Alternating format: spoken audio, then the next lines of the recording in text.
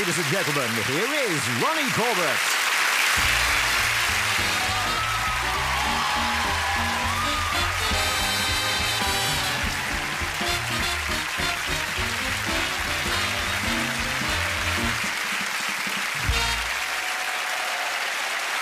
Thank you. Thank you very much. Thank you very much. How very sweet. You don't think the trousers are too much, do you? Rupert Bear's cast-offs. I actually wanted a tartan jacket as well, but Anne said it was a waste of a perfectly good handkerchief.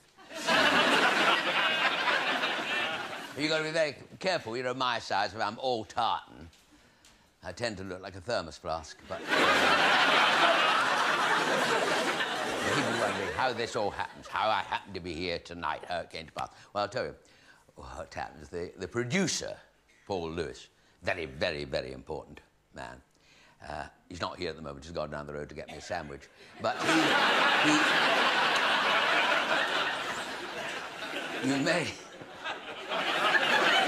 you may have seen him, actually, on the way in, you know, with his clipboard and his earphones and his red dress. Shouldn't worry you. But Paul wrote me this letter. No, actually, he phoned me up. Well, he didn't really phone me. He doesn't phone... No, he doesn't phone people, you know.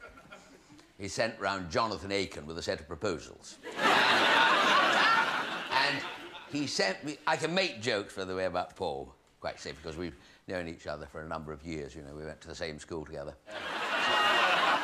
What I mustn't forget, he once managed the 5 Nolan sisters. There you are. Now, sadly, can only manage 2 or 3, but it is something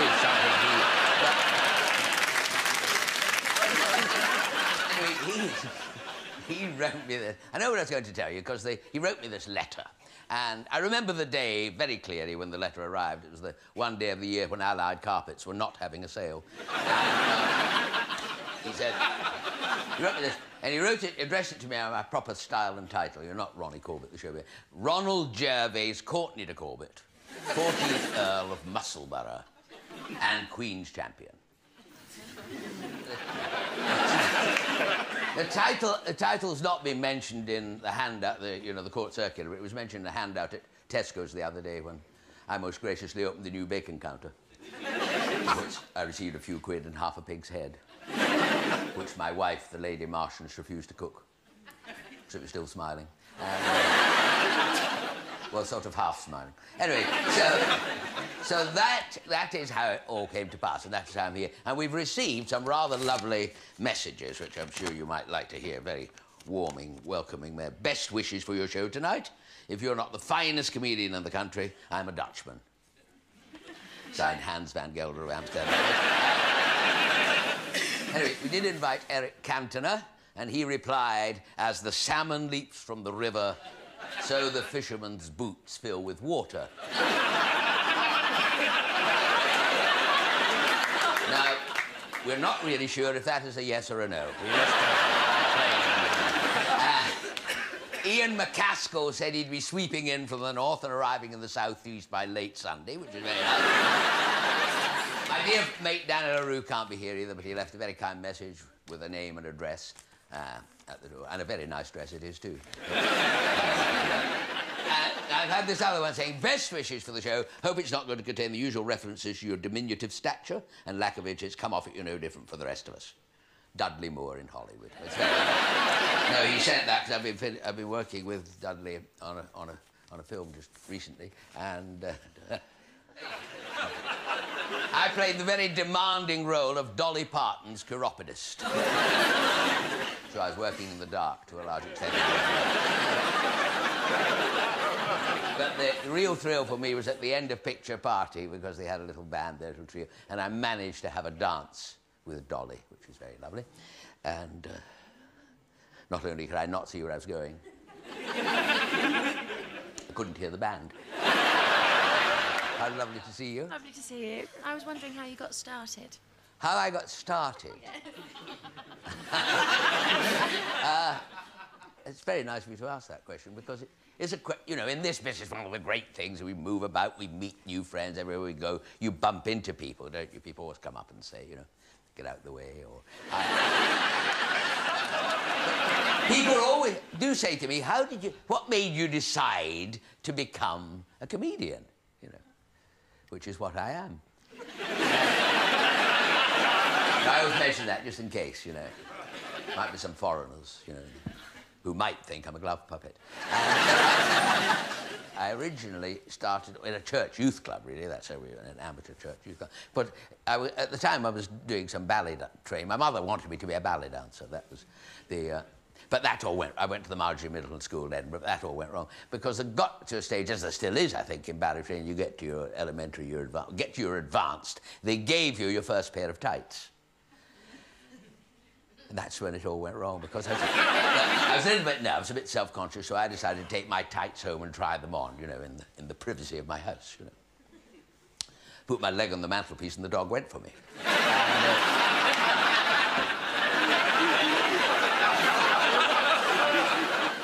He did love the little chunky bits. Now, a week later, I got my confidence back, and I put the tights on again. I walked into the rehearsal room. Somebody said, "There's a funny place to hide your holiday money," and I never went back. I never went back to dancing. I got a job instead playing the piano in a pub. You know, I went to, because I played the piano. We used to get this funny old pub. The publican gave me 30 bob to sit at the piano for a couple of hours. Customers gave me 2 quid to sit somewhere else. I was playing the piano, as one does, you see. And suddenly, in the middle of my piano, this fellow jumped up and he shouted, "That piano playing," he said, "is diabolical," he said. "I've got a cat at home that plays better than that." Well, it all went quiet. Not as quiet as this, but... And my old mother, who's sitting quietly in the corner, taking the back off a fruit machine, she jumped to her foot. I forgot to tell you, she had a wooden leg. She said, "Sir, are you mad? Or have you been drinking the bitter?" And then this fellow flew out the pub, and he came back with the cat, sat the cat down on the piano stool, and it started to play the piano, the cat. Now, it wasn't wonderful, you know. Little bit weak with the left paw, you know. And couldn't quite reach the pedals, you know. But who can?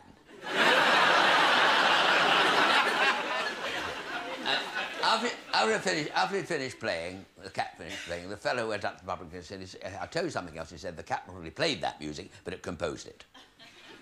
The public said, "That's fantastic," he said. "You ought to have it orchestrated." The cat was up off that stool and over that.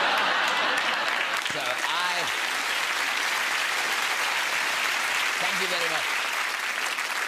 I once went for a job on a building site, and the foreman said to me, "Can you make a cup of tea?" He said. I said, "Yes." He said, "Can you drive a forklift truck?" I said, "Christ, how big's the teapot?" I mean, when I was working at this pub, I worked in the pub, but I did a lot of odd jobs in between, you know. I was a lumberjack on a mushroom farm for a while. And, I played a few holes the other day at a strange golf course. I had my big golfing cap on. The greenkeeper rushed out and said, "These bloody mushrooms are early this year." Well, my dear Sir Bruce, how lovely to see you. I'm so glad you mentioned golf. Oh, because you're always such a pleasure to play with. You really are. But tell me, have you ever been, you know, because the game does exasperate us all, but have you ever got in such deep, desperation that you've got your clubs and you've thrown them in the lake at Wisley? I know you did it once because I found them when I was looking for mine. But the game does get you niggling. It does get you a bit mad. It does get you wild. It's one of those games. Well, I tried not... the other... And it got... oh, dear. It got Anne mad the other night. Really? Oh, dear. 11:45 the other night, Anne went... She shouted... 11:45, she shouted, "Golf, golf, golf," she said. "All you ever think about is bloody golf," she said, like that. Frightened the life out of me. You don't expect to meet anybody on the 14th green at that time of night.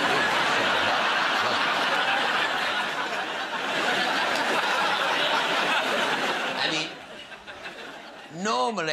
Normally when I play on a Sunday, you know, I take up, like you do, Bruce, I'm sure, take up a nice tray before you go off with coffee and tea for Winnie and get to the bedroom. And I know, the other day I went up with a tray to Anne with tea and toast and bacon and egg and sausages. And I said to Anne, said to me, that looks really lovely. I said, it is. Why don't you go downstairs and get yourself some? for a little joke. And I was going to say that a little story I was reminded of the other day by Nick Faldo, a little informal bonfire I threw after my golf lesson. And wasn't much of a bonfire, you know. Don't you ever try to burn clubs? The woods go very well, but the irons tend to hang around for a while. But this story was about a fellow who went on a luxury cruise for his holidays and he fell overboard. He's in this. No, by the way, the other day somebody said, I thought you were going to tell the one about the girl who stowed away on the vessel and was discovered 4 days later, marched into the captain's cabin. And the captain said, I understand you've been stowing away on this vessel for 5 or 6 days. Well, how come? She said, well, I'll tell you what happened. I got on the boat the first day. Second day, I bumped into your second officer and he's been allowing me to use his cabin facilities, his showers, and bringing me meals 3 times a day and being generally very sweet. And the captain said, anything else? She said, I have to be honest. He has been taking advantage of me. And the captain said, taking advantage of you? He said, I'll say, as this is the Isle of Wight ferry. But it isn't that one. But this story features this chap on this luxury cruiser, and he's on A deck practicing leapfrog for the sports competition.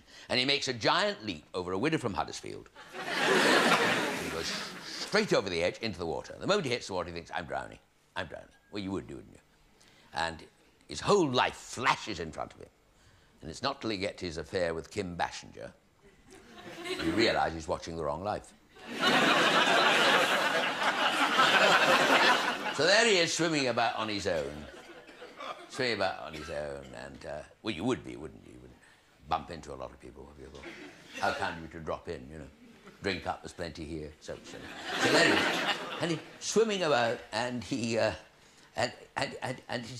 thinking of his friends back home, his house in the Cotswolds, his friends at the polo club, his sons William and Harry, he's thinking of the wrong damn life again. And in the distance, he sees this desert island, palm trees waving, it's miles away, and he decides to swim for it. It's miles. Swims, and he swims, and he swims, and eventually reaches it. He falls fast asleep on the beach. And when he wakens up, there is this huge man, king of the Cannibal Islands, you know, looking down at him. You know. And for a nightmare moment, he sees himself in the missionary position, out here in boiling water. And he looks up and says, I'm terribly sorry. He said, I didn't realise this was private property. And the native chief said to him, don't worry, old boy, there's absolutely no problem at all. He said, can we entertain you in some way? Would you like a little fresh gin with some fresh limes, or a little curried octopus in coconut milk, or perhaps one of our lovely maidens can assist. He said, wait a minute. He said, I'm terribly. He said, oh, very lovely, oh, very welcome, all these invitations, but what really puzzles me is, where did you learn to speak such beautiful English? And the native chief said to him, well, sir, I'm going to be absolutely frank, I picked it up off the shortwave radio, he said.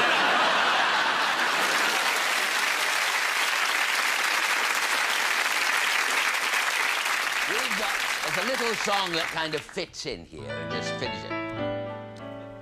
Now, since my girlfriend Sal met Miss Elsie Wolf, leading decorator of the nation, it's filled that girl's mind simply full of ideas on interior decoration. For instance, she assumes that the colors of our rooms are the most important factors in our lives.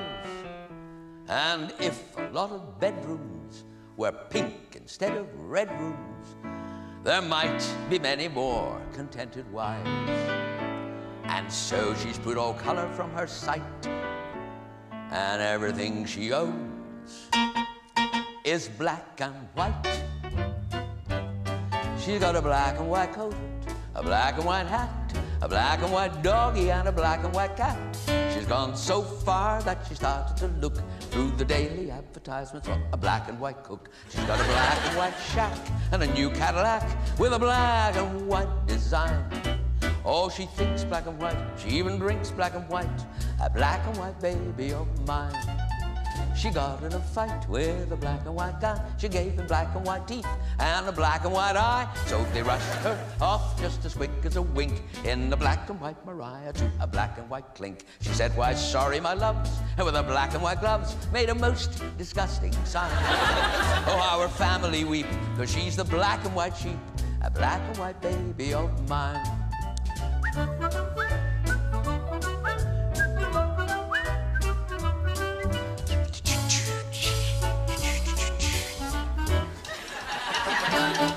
She got a black and white hair with a black and white design. Oh, she thinks black and white, she even drinks black and white, that black and white baby of mine. Oh yeah, that black and white baby of mine. And that's that. Yeah.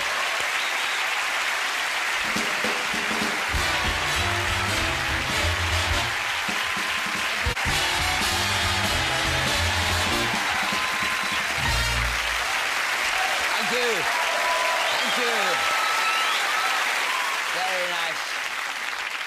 Very nice to see you, Laurie, sitting there, not behind the screen. Lovely.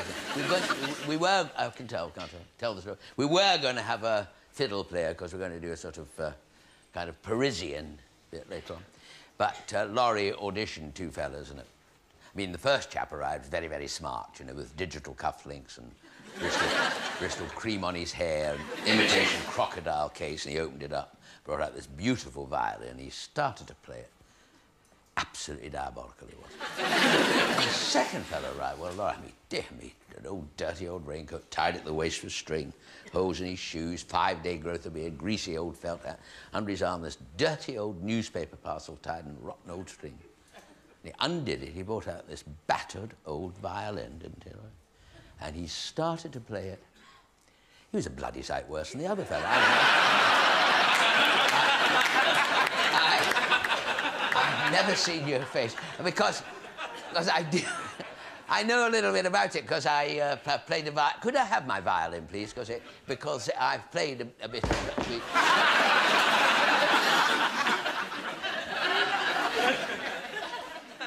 Didn't think the first part went that badly, did it?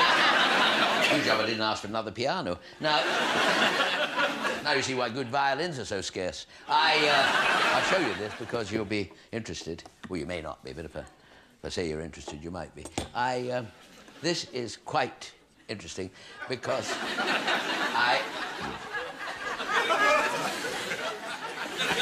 whether we'll whip it or play it. This violin. Now, this violin was given to me by my grandfather, Gladys Corbett, and had a nasty accident in a sawmill. And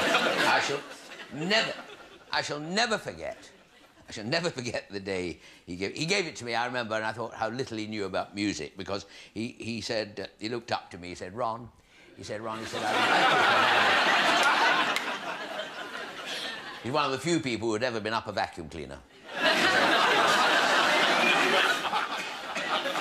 He was a sleeping car attendant on Hornby train set. He said, Ron, he said, look what I've got for you, he said, a piano.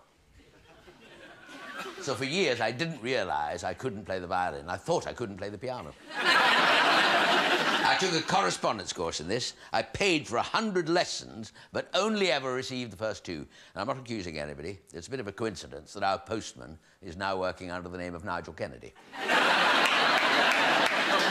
You listen, the next time you hear Nigel Kennedy play, he's very, very good at all the advanced stuff, but when it comes to... hopeless. He's hopeless.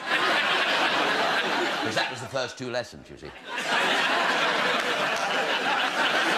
But never cheat for me. And then I had to give up the violin, I'll be truthful, because I was getting terrible ringing in my ears. You know, terrible. And let's face it, this, you know, is bad enough. And if you've got ringing in the ears at the same time, well, it's bloody awful. Ring, ring, ring, ring, ring, ring, it used to go. So I went to see our local doctor, and he wasn't much good, actually. He said, have you got a sore throat and a nosebleed? I said, no. He said, oh, that's a pity, because I've got something for that. I said, this ringing went on right through until yesterday, curious enough, and I went into this shop to buy a shirt for the show tonight. And the one I wore in the first... And we're coming to the exciting bit here. Not before time, you say. Anyway, no, we're coming to the exciting bit. I went over to the shirt counter and I said, excuse me, oh, sorry, no, I didn't. I didn't have the violin, sorry. Well, it's funny going into a shirt shop and going like that with a violin. I said, excuse me, that's it. Something makes sense. Excuse me, I said. Just you try going to the shop tomorrow and say, excuse me. Excuse me, I said.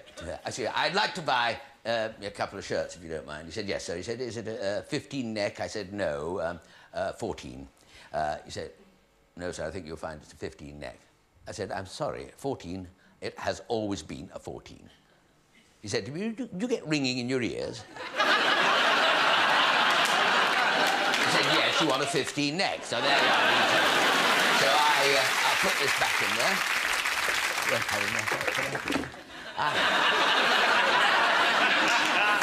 I like to walk up and down a bit like that, you know, just stretch my legs. And left it a bit late, I know, but anyway. Dear Ronald, yes. you and I were in a film together in 1959. Yes. Rockets Galore, do you remember this? That's right. Yes, we made it on the Isle of Barra. Yes. And more recently, you've been in a film called Fierce Creatures. Yes, I have, that's right. What have you been doing between?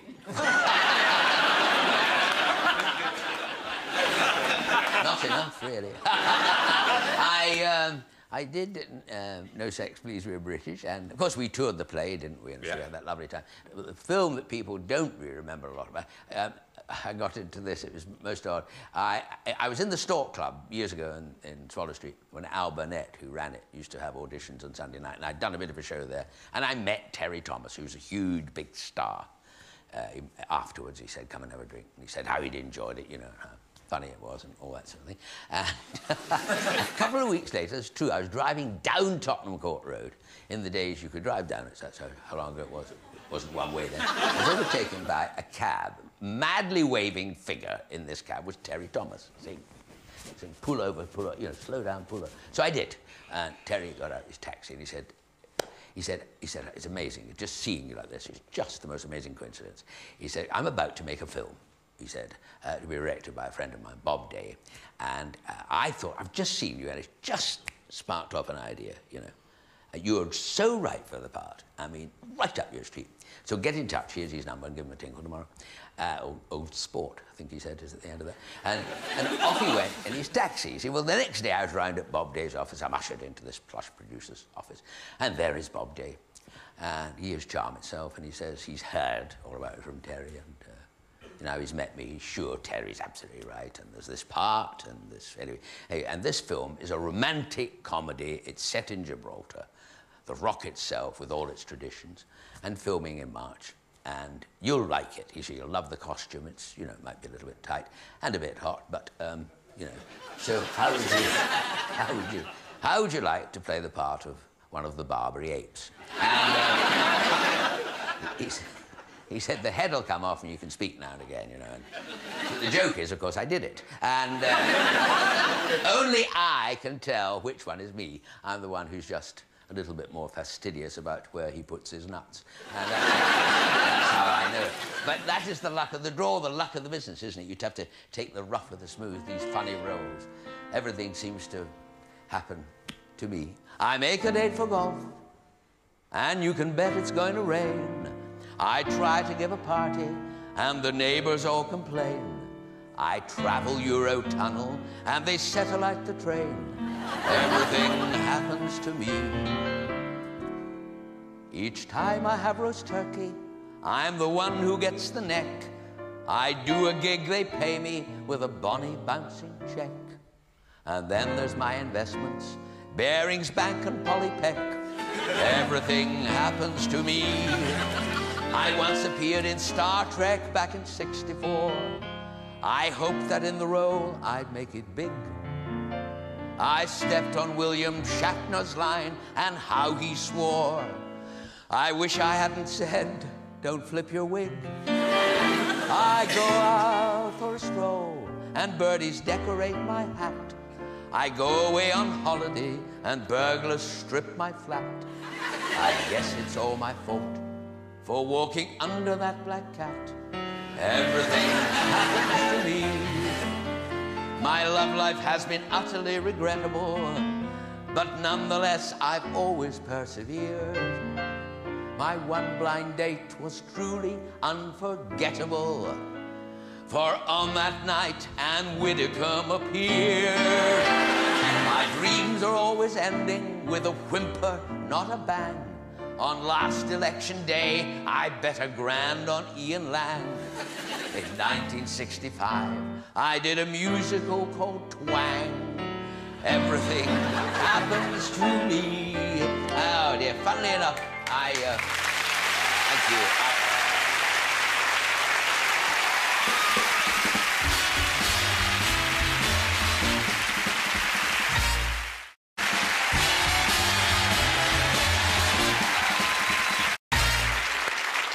So, Ron, it's lovely to see you. Nice to see you, my dear sir. Thank you very much. It's going very well. It's going very well. I was going to ask you, yes, who was the nicest person you ever worked with? I think probably Basil Brush, I would No, that wasn't really the question. No. Anything for a cheap laugh. Really No, that was... No, the question... You mentioned Twang. Yes. Now, am I right in saying that you worked in another musical in the West End before we even met? Yes, that's right. That's absolutely right. Yes, I got a job in another one that was going to take place at Drury. I borrowed some money. I borrowed £4,000 to buy a house, which you could do in those days. And I went to see the bank manager in Camden Town, still with Camden Town. And I said, I'm going to do this musical at Drury Lane, and everything works at Drury Lane. All lasts with My Fair Lady, been on God knows how many years, and Plain and Fancy before that. And can you lend me this money because I'm in the show at Drury Lane? And he did, and the show I did lasted 9 weeks. So, but it was nevertheless fun, and it wasn't all that disaster. But it was Bob Monkhouse and Dennis Quilley played the Antipholus, and I played one of the Dromios, and it was a job finding somebody of similar stature, if I might, bold enough to use that word, as me. And they did eventually find Sonny Farrer, darling Sonny Farrer, who was about the same bill, but not quite my contemporary, but he was really lovely, and he was a variety act. And I always remember that in the second week of the run, we did a gala performance at the Royal Opera House, Covent Garden, one of these wonderful, expensive matinees with a very posh, shiny programme with the tassels top and bottom. And you opened up the page, and there on the first page was item 6, the Pas de Deux from Raymonda, danced by Margot Fontaine and Rudolf Nureyev. And item 8, you know, an extract from The Marriage of Figaro, sung by Mirella Freni and Tito Gobbi. And in between these two grand items, item 7 was Sonny Farrer, 5 foot of fun with a banjo. I always remember dear Sonny with his banjo, and indeed the show, because the show, Richard Rogers, although he was struggling and everything like that for all that time, Richard Rogers was backstage with us every night, and that itself was a great honour. There were some great numbers in Boys from Syracuse. It was loaded. Falling in love with love is falling for make-believe. And what about this can't be love because I feel so well, no sobs. But my favourite, I think. Hawks and crows do lots of things, but the canary only sings. She's a courtesan on wings, so I've heard.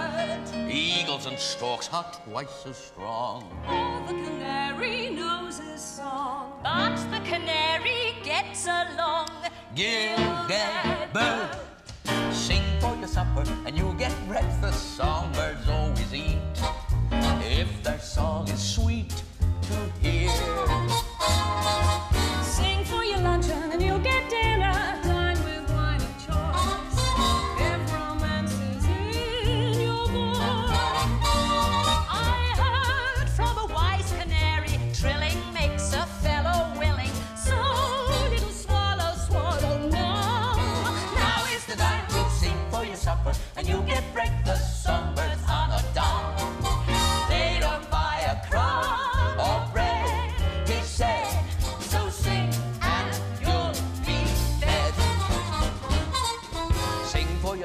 supper and you'll get breakfast. Songbirds always eat if their song is sweet to hear. Sing for your lunch and you'll get dinner. Dine with wine of choice if romance is in your voice. I heard from a wise canary trilling, makes you weep. So little swallow, swallow now. Now is the time to sing for your supper and you'll get breakfast. Songbirds are not down. They don't buy a crumb or bread, it's said. So sing and you'll be fed.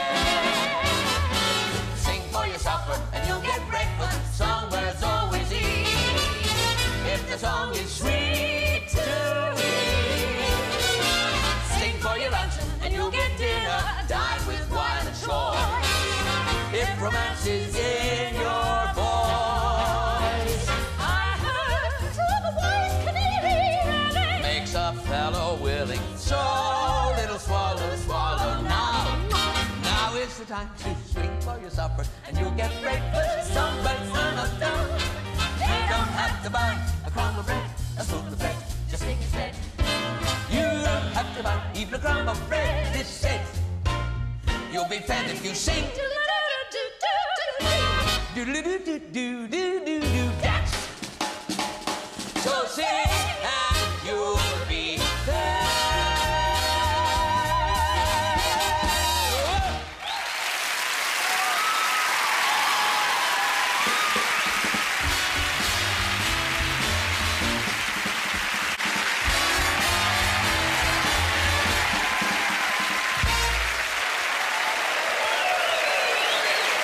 Thank you.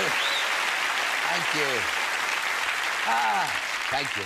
Lovely and cool. I'd like to thank, by the way, London Weekend for the splendid expense they've gone to in this wonderful set for everything, piano. All comes flat packed. Very, very nice. This is actually my own piano. Travelled it everywhere with me for good luck. And found it in a cornflake packet. And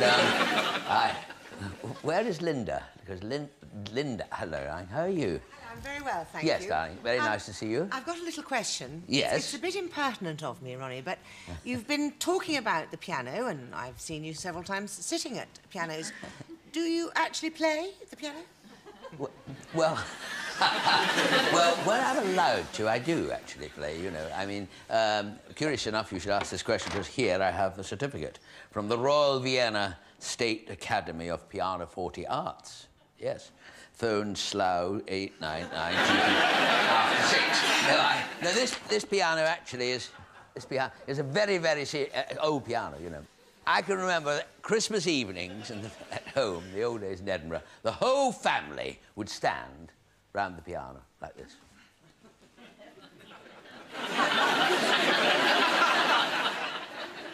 Wishing that one of us could play it, you know.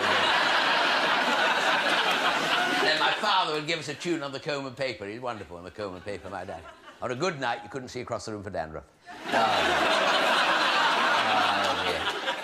He was very, very, very fond of Tchaikovsky, my dad.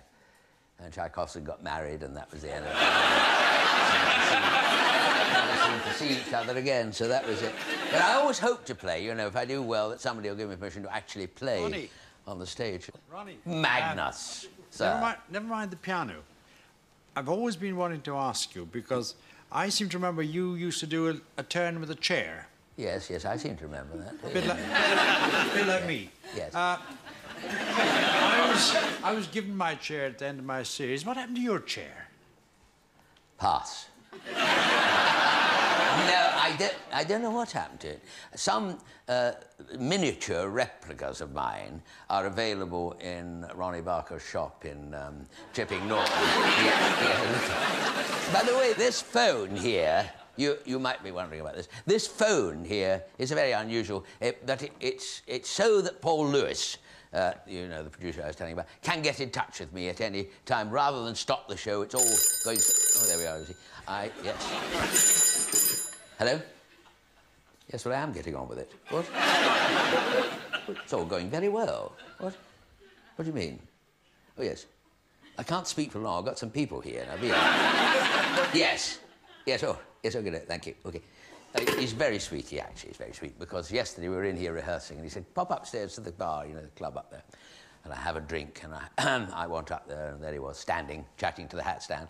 And he doesn't see very well. And neither do I bought them both a drink, but it was... he has very sweetly left me the cigar and the thing, just to make me feel, you know, that I'm welcome here, which is very nice. And one of the nice things that happens with... Hello? Yeah? Oh, yeah, sorry. One of the nice things that... One of the...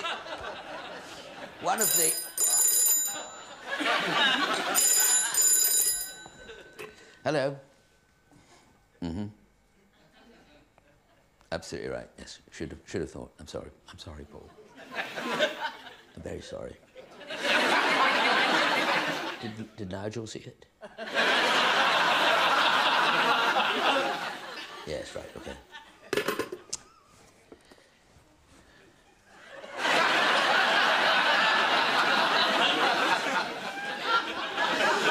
Say, a present for Freddie Starr. But I'm going. However, I am going to have a glass of wine. That is certainly something I will.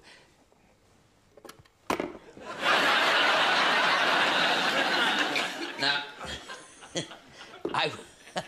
I wouldn't normally do this. I wouldn't normally drink like this, but not when I'm working. But I've got a terrible cold and I can't get rid of it. I've had it since I was 11. And I went to see the doctor with my nose, and I didn't actually see him with my nose, obviously. I saw it with my eyes. But I happened to have my nose with me at the time. And he said, I'm going to give you a vapor rub. I said, will it clear my chest? He said, it might bloody well clear London weekend television. So, anyway, he's given me some tablets. He saw me the other. He said to me, have you taken the tablets? I said, you mean the tablet? The big white one. Oh, he said, oh, my God, you've swallowed the box. He said, will it do me any harm? I said. He said, not unless the lid comes off. But he's very, very sweet doctor. And he's more than a doctor. He's holistic. He looks after... wonderful words about children. He said, if you can get your children, for example, to run 3 miles every morning and 3 miles every evening, by the end of the week, they could be 42 miles away.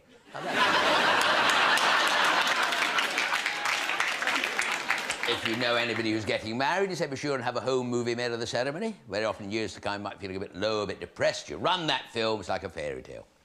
Particularly if you run it backwards, because that way you end up single. But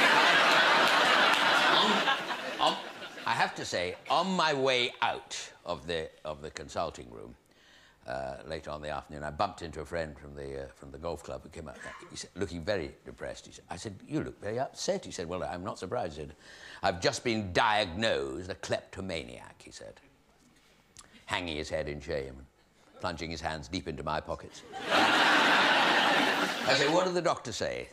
Well, he said he's going to give me some tablets, he said, and if they don't work, could I get him a CD player? Now, Frank, where is Frank Skinner? Frank, dear sir, how Ronnie, thank you very much for coming, by the way. Oh, it's my pleasure. I've been watching you on telly since I was about your size. And I'd say you're a very big influence on my career. Who were the influences on your comedy career? Well, that's very, very kind of you. I say so. Thank you very much for that. Well, in Scotland, I used to watch a wonderful comedian called Dave Willis, who was a little kind of funny, eccentric. Then when I came down to London, the London Palladium was its heyday of vaudeville, so all the Hopes and the Bennies and Martin Lewis and Johnny Carson, they were all coming over then. So they were the great talkers. Chevalier doing his one-man show. The people who seemed to talk and you spent time with them, and when you left, you felt you had met them. So I always loved seeing them. You know, you start answering questions like this, of course, you made me feel seriously old. I know you didn't mean to, but you do get these feelings. So you do get to a certain age and you're tender and things like that about age. You know, you bend down to tie your shoelaces and think, what else can I do when I'm down there? That type of thing.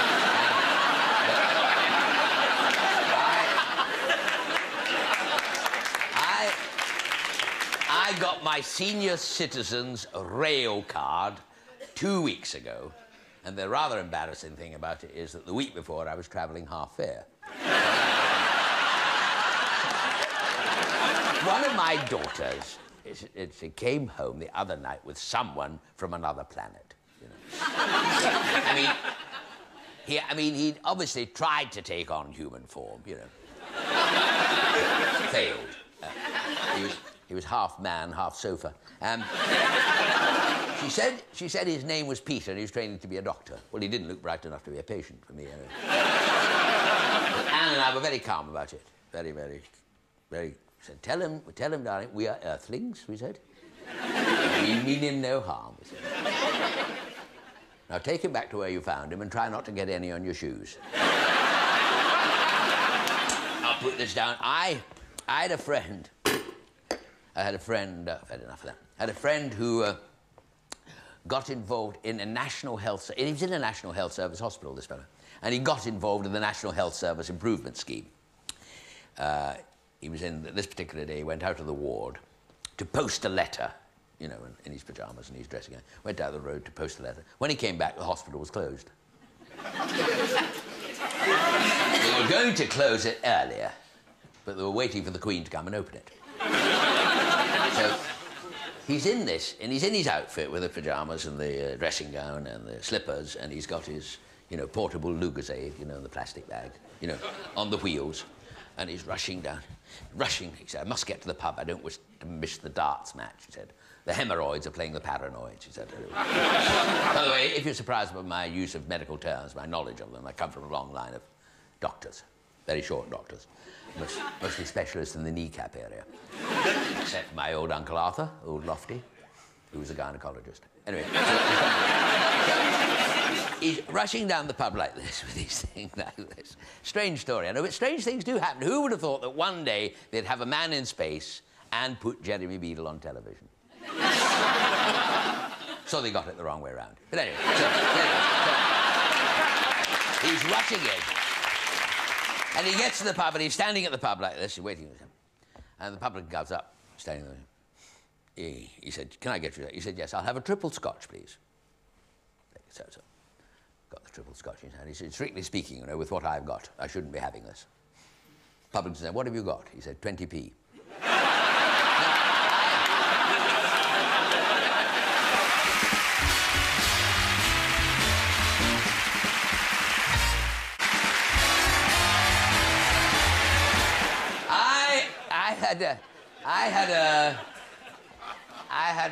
I knew this girl. I knew the girlfriend of the family who had a complex about her bosom, her figure, her shape, you know. And she was sent to this specialist. I'm not, by the way, very good at telling stories about this sort of thing. My Scottish upbringing, you know, full of repression, you know. We used to play doctors and nurses in Linda Marchbank's garden shed. I was always the one they sent for more bandages. By the time I got back, Linda Marchbank was up and about and fully recovered. You know. They're all playing hopscotch, you know.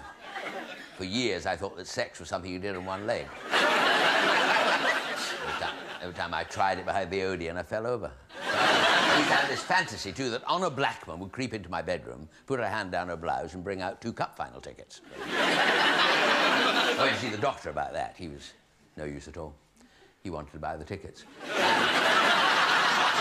This lady has arrived at this doctor's in Harley Street, and he said to her, he said, yes, you're absolutely right, he said. There is a wee technique, he said, that's awfully good, that we have brought over from America, and we can certainly help me. He wore his glasses like that, and he said, had a theory that it saved wear and tear on the lens.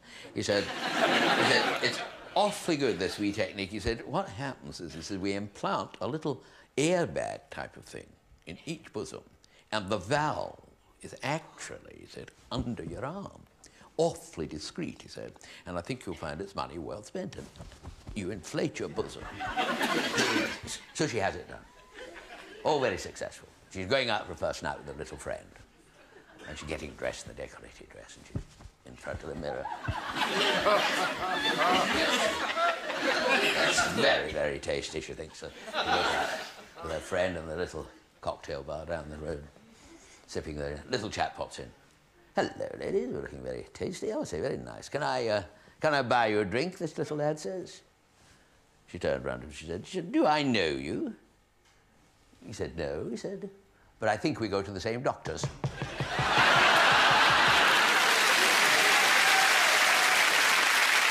Thank you. Life, there's people everywhere. I've had my wear and tear. But what might shock the Western world, I don't even care. It's the only way to go. It's the only dream I know. I'm contented just to be uncomplicated me. So don't dig any deeper. What you get is what you see. I'm the only man you'll find who has nothing on his mind. 3 cheers, hand me a beer. Watch my dreams become real. Oh no, please don't go. I can't tell you how happy I feel. We'll be happy till we die. My lovely dreams and I relax until they take us to that stage up in the sky. And up's the only way to go. It's the only dream I know. It's the only way. It's the only way. It's the only way to go. God bless. Good night.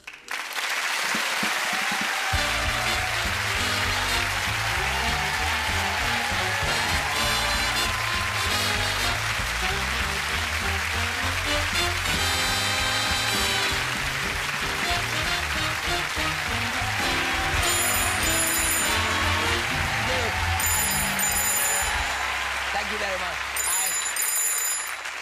Thank you. I've only just come. Hello? Ah. Oh, that's very nice. Thank you very much. Very nice. That's Paul saying he's going to let me play the piano. Linda, he's going to let me play. Oh. I'm so pleased about that because, you know, I've had so many funny letters from people, the usual people, you know, my wife and her mother, and our local vicar. And so I'm really pleased. It's going to be a great film. And he said if it works really well, I'll be able to stay on and do a couple more stories and that sort of. So it's very, very, very lovely. The only thing that is worrying me is I don't want to crease this suit because no, I'm booked to stand on a wedding cake tomorrow, so I don't know. So I will play Laurie, and if it all goes well, stay on and we're going to do a little bit more. I will play Send in the Clowns, if you like. Right.